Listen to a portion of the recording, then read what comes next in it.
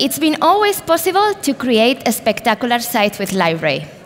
But business users have always relied on technical users to be able to achieve that. Modern Site Building project was born with a vision in mind, to empower business users to create beautiful and outstanding sites autonomously. And this project was born or built based on 3 pillars. The first one, advanced page management. The second one, realistic page editing. And the third one, integrated content authoring.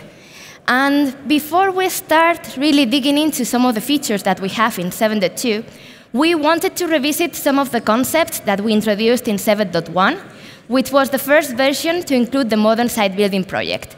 And Pablo is going to help us with that. Thank you, Marta. You're a really nice person. As Marta said, with Liferay 7.1, we brought a lot of new features related to content creation. One of these features was the term content page. These pages are built with fragments, which are just pieces of HTML, CSS, and JavaScript. And we also create a new tool that we call the page editor to allow creating these pages easily. We also found that sometimes we need to show actual content, like web contents or blog entries, inside these pages. So we created display pages to allow mapping full structures to a page.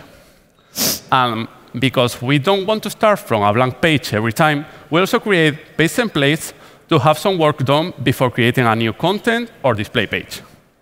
And of course, all of these pages and templates have what we call inline content editing. With inline content editing, you can just go inside the page editor and change a page content right in all editable fields. But for now, let's stop speaking about Liferay 7.1, and let's go to Liferay 7.2. So, Marta. OK. So in 7.2, we wanted to take a step forward. And we wanted not to only empower our business users, but we also wanted to provide the tools and mechanisms for all those technical users out there. Some of them, I believe, are here with us today. So you are the ones that can empower your business users. Let's start taking a look at 7.2. One of the things that Jorge mentioned earlier in his slides is that 7.2 comes with a new set of out-of-the-box fragments and more powerful capabilities. Users can select from different fragments that are available. Things like buttons, paragraphs, images, or headings are available for the user to use when building their site. These elements are available in the sidebar panel in our newly improved page editor. Additionally, in 7.2, users do have more flexible content distribution in the page, thanks to configurable layouts. These layouts are available also in the section builder in our sidebar panel, and users can select the 1-column layout, 2-column, or 3-column, or 4-column layout, and it's as simple as selecting the layout desired and placing it in the page. And as we see, it's automatically rendered in the page. These layouts are totally resizable, and they're also configurable. Users can decide to change, for example, the number of columns, or they can decide to change the horizontal or the vertical padding, as we see we're doing in the example. In line with this, in 7.2, users do also have greater movement freedom, thanks to drag and drop. The classic example, in this case, users can select one of the basic components that we have on the section builder, drag and drop it to the position that they want. As we see, we're doing with the heading in this case, or the image. These elements are also, the users can also move them throughout the page, not only from the section builder, as we see we're doing with the image. Pablo? Yeah. Before I mentioned that we were able to map full structures to display pages in order to show content. But what happens if we want to show just a single asset inside a display page or a content page? Well, now this is possible. We rebuilt the whole mapping interface, and we now show a mapping configuration right next to each editable field. If we select a content type and then select a single asset, we can select a field, and it will be shown right inside the editable content. Also, we are filtering the list of fields that we are showing for each editable field type. For example, in here, we are changing an image, and because of this, we are only seeing image-related fields. If we choose one of them, we see the image that is immediately rendered. We also wanted to improve the compatibility between widgets and content pages. It was already possible to add widgets to a content page in Liferay 7.1, and it worked like this. By creating a new fragment and including some special custom element inside it, you were able to add a widget by embedding it inside the fragment. It was useful, especially if you wanted to add some CSS to customize the widget. But what if I just want to add a widget to the content page? Now, this is possible too. There's a new sidebar panel called Widgets with all the widgets available in your site, and you can just drag any of them inside the page, just the same way you would do with a fragment. And because now we have a lot of new elements, like sections, columns, with widgets, even editable fields, there's a new sidebar panel called the structure tree. In here, we can see all the elements that are added inside the page, and we can click on any of them to make the page editor scroll and focus the element we selected. And now that we've selected an element, we can just start conversations in here.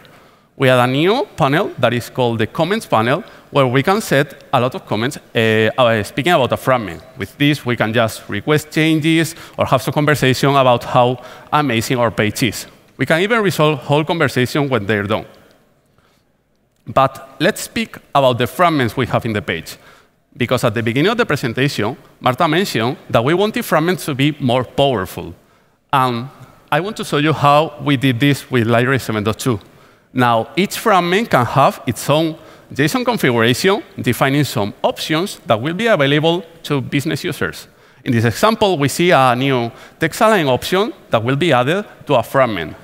Once we've defined the option, we can just use it maybe in our JavaScript or maybe inside the HTML.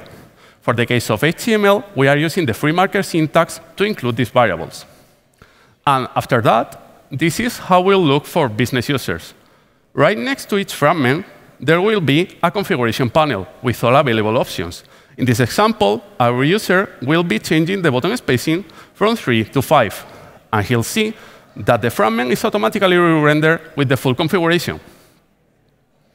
There's a workshop tomorrow morning from Pablo and Sandro that is sitting around here that speaks more deeply about fragment configuration, editable fields, and everything you can do with them. So if you want to know more or try them, don't forget to come to this workshop. Because for now, we're going to stop here.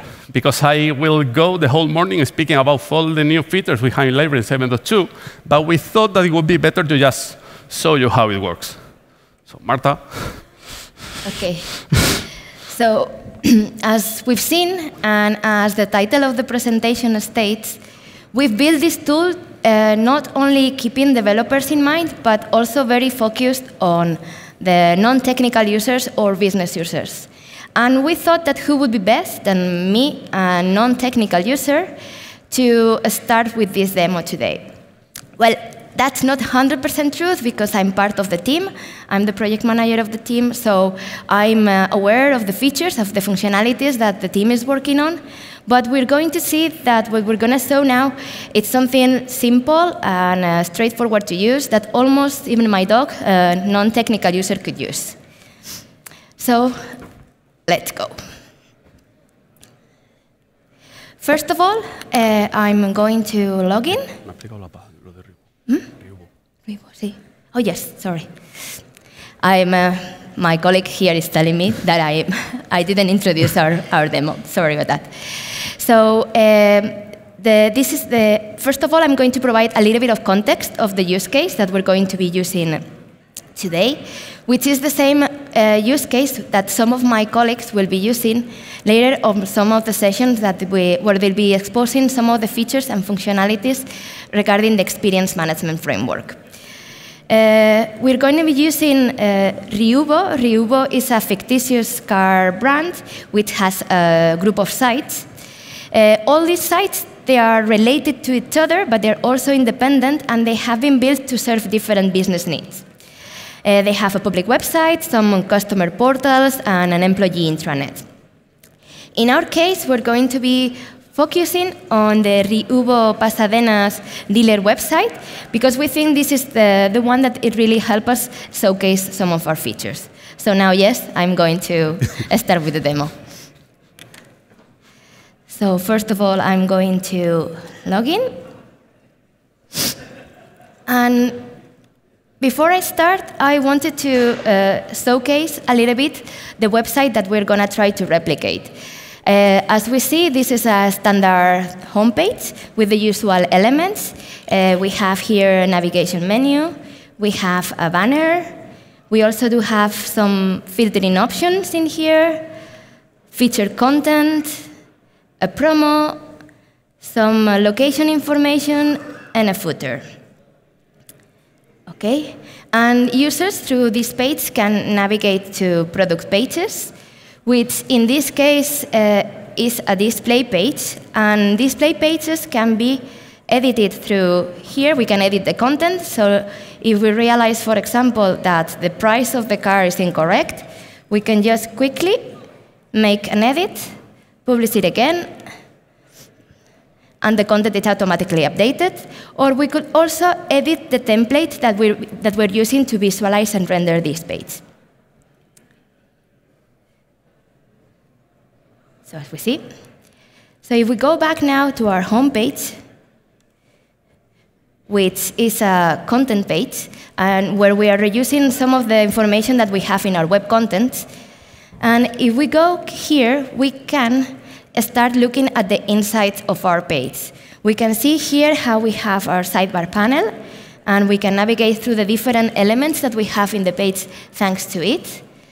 This page has been built using different fragments. Some of them are out-of-the-box fragments. For example, the banner it has been built using mostly out-of-the-box fragments, but we're using also other type of fragments that have been created thanks to our developers. We have here, for example, the filtering. Here we're using an asset publisher, or we also have some HTML fragments in here. So if we go back now and we start trying to replicate our page, I'm going to go to our site builder. Okay, and I'm going to create a page. As we see, the first thing we're being prompted to select one of these two templates. This is usually the way users normally start building a page. Companies invest a lot of time and effort on branding, and usually this is the desired way. So I'm going to go and start with the basic template. I'm going to name our page, DevCon 2019. Okay. And voila, we have, sorry, let's go back. Okay, so Pablo. Okay, back again. So we have our page ready. So we see we have the common elements, we have the navigation, and we have the header and the footer. And so you don't think I'm cheating in this presentation, that I'm starting really from a already existing template. I'm going to go and delete all the elements on our page, and I'm going to start from a blank page. Okay. So we have our page here, and I'm going to start adding some of our basic components. For example, things like our navigation and our footer. So I'm going to go here. I'm going to start by adding our top header, by dragging and drop it to the page. Next, I'm going to be including our navigation bar and our footer. So we see that we have the common elements already in our page. And the first thing next I'm going to do is to change the name of our site, because we're building the Riubo Pasadena site. So let's start by Pasadena site. OK, first step done, correct. Next, what I'm going to try to do is to try to build our banner, the one that we have in here. So I'm going to start by selecting one of the layouts that we have In this case, I'm going to be using a 2-column layout. And before I start adding any additional fragment, I'm going to configure our layout. I'm going to change the background color. The image that we're going to be using has some kind of dark color, so I'm going to set a dark background color. The colors that we see here, they're not just any colors, they're colors that have been defined in the theme, so it's easier for the user. And next, I'm going to be changing also the configuration options of our layout, and I'm going to add more air because we need some space for the content that we're going to include in a second. OK, our layout is ready. Next, we will need to include some of our fragments so we can add some content. So in this case, I'm going to start by aiming to replicate this area here. I'm going to add a heading. And because I'm going to need 2 headings, I'm going to duplicate this fragment. And next, I'm going to also need a paragraph. OK, ready. And before I start really adding content to the page, I'm going to style these elements. So this element, I need it to be in capital letters, so I'm going to change the heading level to H4 because I know this one is the one with capital letters. I'm going to reduce the bottom spacing, and I'm also going to change the color. In this case, I need it to be the corporate red, so I'm going to set it to red. OK, going to do the same for the second heading. In this case, H1 is the one that I want. The bottom spacing is also correct, but I want it to be white. So change it to white. And the same for our paragraph. OK, this one, the bottom spacing, I need it a bit higher. And I also need it to be white.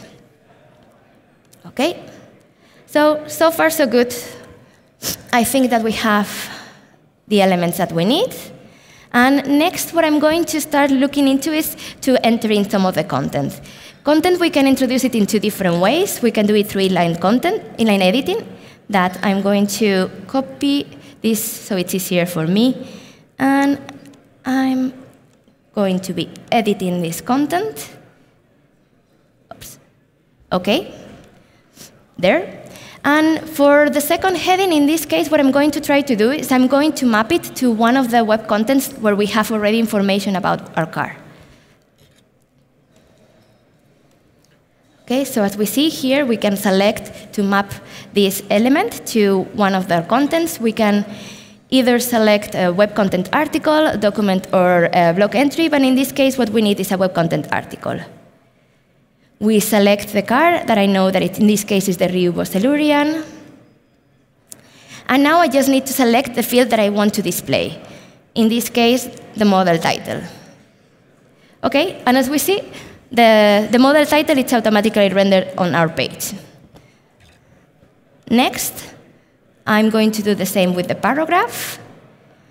And one of the good things is that once we mapped a web content, it's automatically listed in the shortcut list here in our page, so it's easier for us. So we select the Ryubo Silurian as well. And in this case, I know that it's the model subtitle. OK, so content is there. But now we need our image. By the way, any resemblance that we see to this car with the Volkswagen cars is just pure coincidence. For including our image, we also have 2 alternatives. We can either select our image through manual selection, just by going to our document library. We would just select our image. Or we could do it also through content mapping, which is the way I'm going to do it now. So I select the Ryubo Silurian again. And in this case, I'm going to select a model of image 4. Here, we're only being listed the type of fields that are only image. OK, so things are looking promising. We have all the elements. But if Juan, our designer, would be here, he would be complaining about the composition of the page. Here, the text is aligned with the windscreen. The information, it has more space on the top. So what I'm going to do is try to fix this now. And for this, I'm going to be using an element that we're calling the spacer, that is very helpful in these situations. OK, so I'm going to drop it here, and I'm going to configure it. I'm going to set it to 5. OK. So now we have all the elements ready, and the page really looks, our banner really looks like the other one. But if I'm not mistaken, I'm missing the button. So for this, I'm going to go back to our basic components. I'm going to select a fragment, and I'm going to drag and drop it into the page. But if we realize this button doesn't look like the one that we have in the page, and for this, we're going to need the help of our developer so we can configure it. I like that button. OK, well, I'm removing this default button we have in here, but because it has different colors and this stuff, but it's not exactly the same one we are seeing in the home page and some other pages in Rivo Pasadena. And well, the button was here, Marta. Was already created. But I want to show you before how we got to create this button and why this was useful. Because, as I said, it's being used in some other places in our Rivo Pasadena site. And I want you to see how we created it. This button lives in this Rivo Pasadena fragment collection in here. And it's just, as you can see, HTML with some editable element. I don't know if you can see. I'm going to zoom in here a little bit. OK. Can you see the code? Yeah? OK. As I said, it's just an editable field of type link. We are using here the editable field of type link because afterwards we will link this page to some other place. But I want you to see that in here we are using a configuration value. And as I told you before, here we are using this free marker syntax that you can just forget about and just use this variable, and it's because we don't have variables in HTML. This configuration is defined inside this JSON. Okay? In here, we are defining a configuration named bottom spacing that will be the one used by our business users. And we are using values from 0 to 5 because we know that in our theme we define a variable that just follows the spacing steps. So in here we are just adding the class pb dash and the configuration value, and it just works. So now I can return to the page and show you in here. What is this? Yeah. I'm going to zoom out. Yeah. No, not this one. Sorry. I'm going to return to the demo. In here, yeah, here we are. I can just drag the button and see that in here we have the configuration we provide, that is the button spacing. I think in this case it was 4, probably. Add some spacing below the button, and I can just publish. And we can see, if we view the page, that it looks exactly the same than the other page we have. Actually, if I go to the site, yeah, here we can see the home page and our demo, and it looks the same. But now I want you to see something different, because Marta created this from basic components, and I could do the same to create these feature cards we have in here.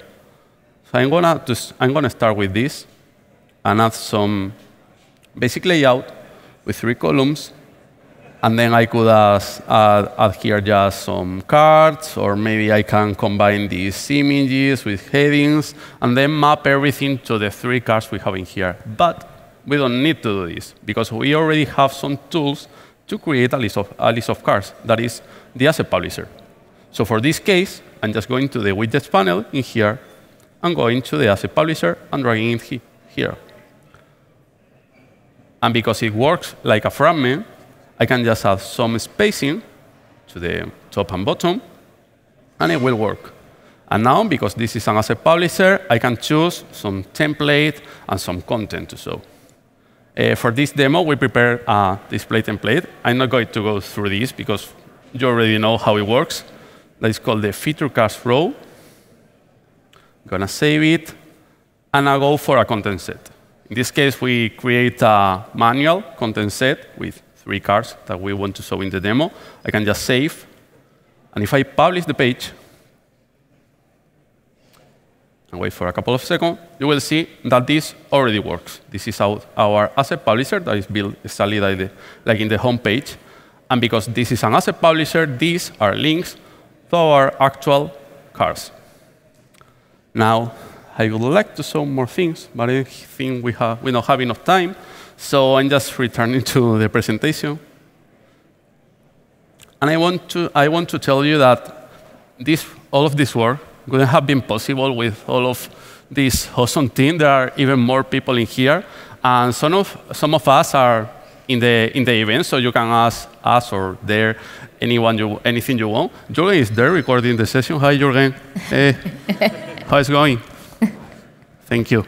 He's awesome. Ask him a lot of stuff. He knows a lot. So I want to thank our team and everyone here to use this. So I hope you like this new page editor, and I hope that you don't forget our goal, that is empowering our business users so they can create awesome sites. And also, if we can make our lives easier, well, that's fine. So thank you.